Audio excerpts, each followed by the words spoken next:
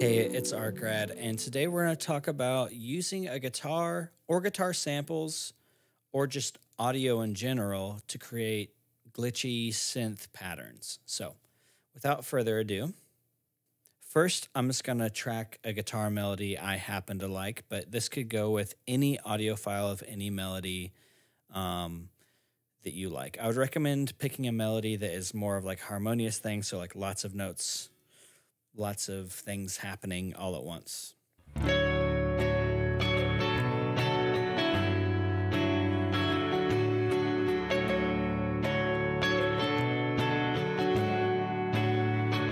Whatever, I messed up, but we won't even use the whole thing. By the way, if you like that guitar tone, I have a tutorial on it. It's literally just a guitar rig preset, but the people needed to know about that preset. So the real first trick is you can take any audio file and convert it to MIDI, and it ends up kind of like messed up and like glitchy, and that's what you want.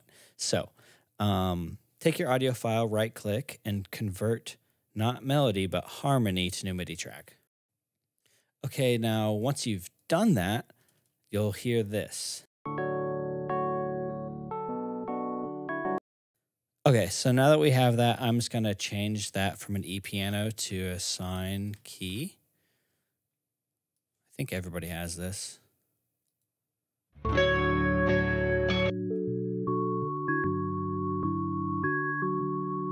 Already sounds like some super Radiohead, early computer music inspired.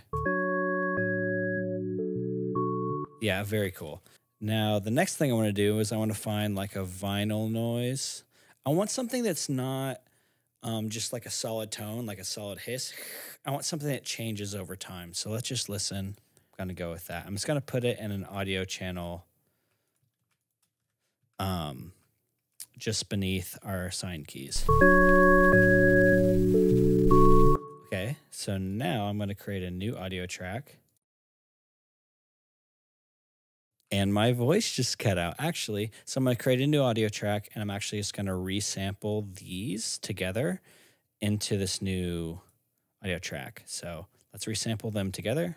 You want the noise to be baked into the audio of this MIDI. So resampling here.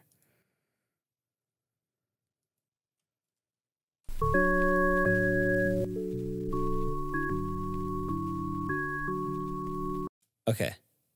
But the key is just to kind of find the moments where the notes happen, or you could even just quantize it. So like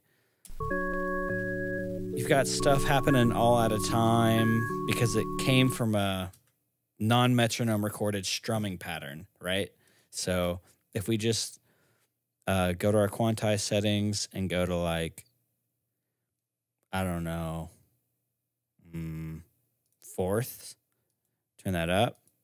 Now we're going to like be stretching certain parts more than others. And it's going to like create this really like.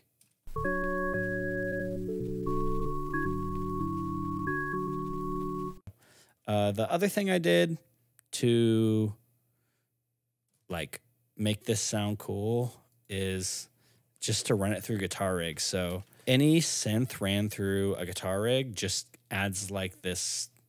It's kind of filthy. You'll see. Here's a preset I made in my previous video.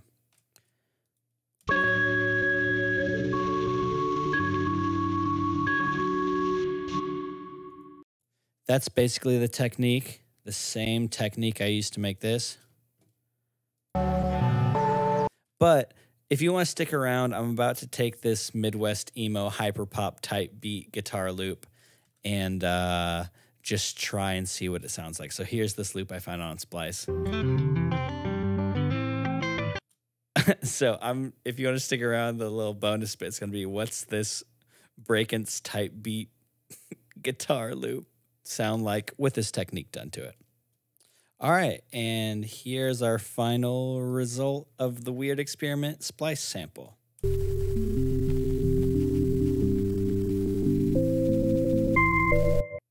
Sounds pretty sick. All right, I'll catch y'all later.